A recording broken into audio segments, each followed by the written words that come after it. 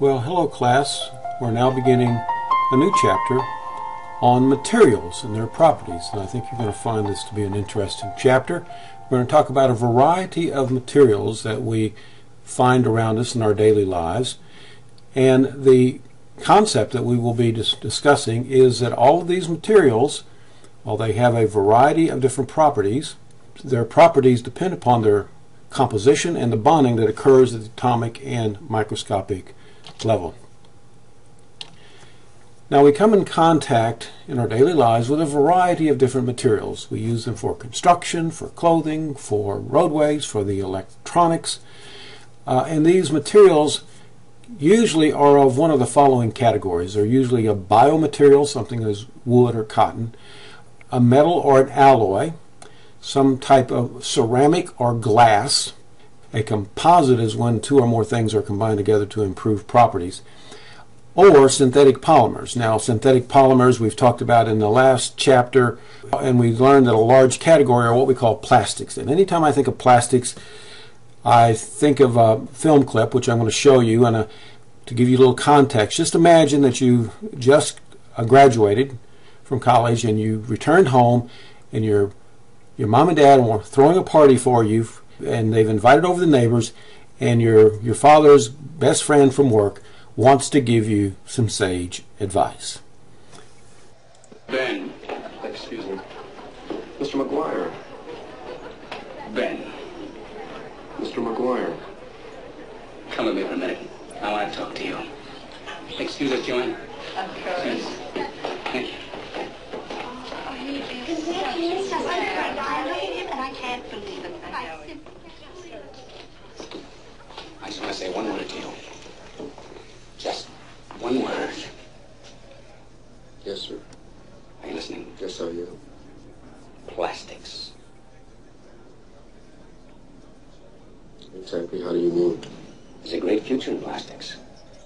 Think about it. Will you think about it? Yes, I will. I've said. That's a deal. So the sage advice? Plastics. In covering this chapter on material, I want to take a long view. In this slide, I show a timeline for the various periods of human civilization, going back to the Stone Age, of which there were Paleolithic and Mesolithic and Neolithic, Old Stone Age, Middle Stone Age, and New Stone Age. So I'm only showing up to the New Stone Age period of human history that goes up to about 4000 BC. Then we had the Copper Age and Bronze Age, Iron Age. You've heard of these ages of man. And then in the AD period of time, we talk about the Middle Ages, the Renaissance, the Industrial Age, the Machine Age, perhaps the Silicon Age. Sometimes we talk about the Atomic Age, and sometimes even the Age of Plastics, which would be around the same time as the Machine Age and the Silicon Age on our timeline. The reason I want you to consider these ages of mankind is to note that we give names for these ages that largely to reflect the important materials that had a great impact on the development of civilization at that time. The Stone Age, stones, copper, bronze, which is an alloy, iron, etc. And I'm going to expand upon this in the next slide, which blows up this timeline, which shows you a top row that gives the important metals used by man during these ages. Gold was one of the first metals discovered, then copper. Bronze is an alloy, which we'll get to, and then iron. Of course, iron and copper and bronze were used to make tools, including weapons for hunting. Steel is an alloy of iron that has improved properties, being harder and less prone to oxidation, rusting. Into the AD era, we see that cast iron was very important, where metallurgists were able to melt the iron, pour it into molds to make various tools, including weapons, cannons, pistols, that sort of thing. Various alloys were developed in the last few centuries. I also note lodestone, which is magnetite, a magnetic ore, which was very important for the development of seafaring so that sailors could know their directions on the sea. The next area in this chart list a number of polymers that were important for the development of civilization, beginning with wood and skins and the fibers of plants which man used through antiquity to make shelters and for clothing. Later, man began using latexes of plants, glues, and rubber. And as we saw in a recent chapter, man then developed synthetic polymers, bakelite and nylon and polyethylene and polystyrene, Teflon, synthetic rubber. The next block gives a number of composite materials, and we'll be talking about composite materials shortly, but composites are mixtures of two or more materials to improve the properties of the material.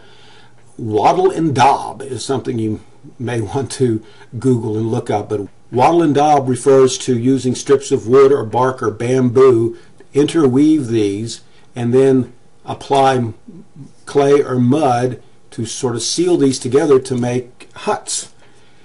One of the next important developments in the area of construction was making bricks by combining mud with straw to make a composite material that was much better for construction.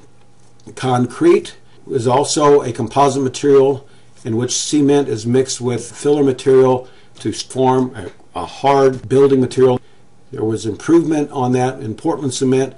We will also talk about composite materials such as glass fiber reinforced polymers, fiberglass, or carbon fiber reinforced polymers, or metal matrix composites. Stones and ceramics were also important in the history of mankind. Of course, the Stone Age refers to the fact that man used stones both as weapons or in hunting and killing animals, but also used stone and flint to cut the carcasses. And also when agriculture was developed, stones and such things as the antlers of animals and bones were used to plow the ground. Stones were used to grind the grain into flour. Pottery was important so that man could make containers. Porcelain. In recent years, we'll talk about the development of silicon chips and diodes and the importance of these type of ceramics in our electronics industry. But first I want to point out that biomaterials have some properties that are very difficult to replicate.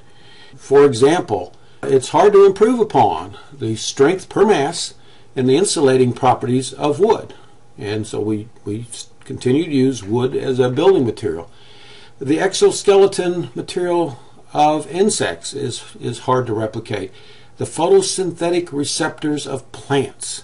You know, we try to develop photoelectric devices, but it's hard to approach the efficiency of plants. Rods and cones of our eyes are very sensitive in detecting light. The toughness and flexibility of skin is very hard to replicate by other material. And consider another biomaterial, spider silk, the fiber that comprises the spider webs. Spider silk has the tensile strength that is about 5 times that of steel. And so it should be no wonder that Spider-Man is so powerful against all of those villains.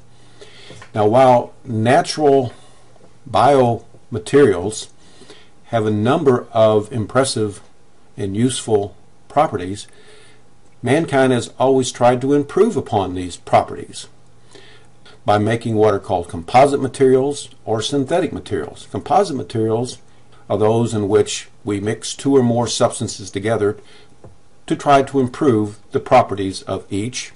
And synthetic materials are those made from scratch, essentially, like the synthetic polymers that we talked about recently. And this reminds me of the story of the 3 little pigs, which is very appropriate.